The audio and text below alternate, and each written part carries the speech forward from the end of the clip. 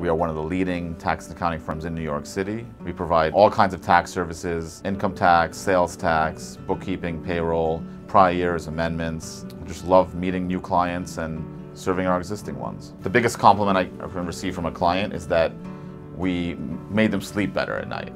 They had a better night of sleep because of us, because we put it in perspective, we handled the situation, we saved them money.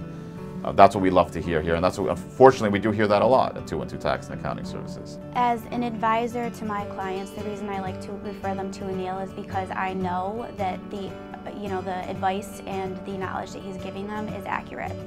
It just seemed almost natural to combine my experience, my CPA degree, my experience at Deloitte, working with my father for all those years, and putting it all together. And it was a little bit risky and a little bit nerve-wracking the first couple of years, but now I can look back and say it was the best decision I ever made in my life.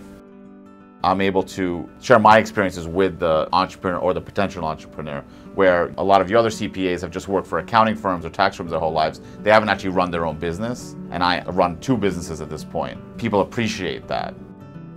The best thing about working with small businesses is building the relationship and seeing us grow together. And a lot of the concerns, issues, problems, good points, celebrations, I'm sharing that with my small business clients. When something good happens for them, I'm happy to hear about it. When something good happens for me, they're happy to hear about it.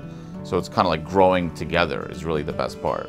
It's always important to have an advisor there, and someone like Anil who's very, very trustworthy, and he's known for his analytical thinking, which is very helpful as you're making decisions to grow a company.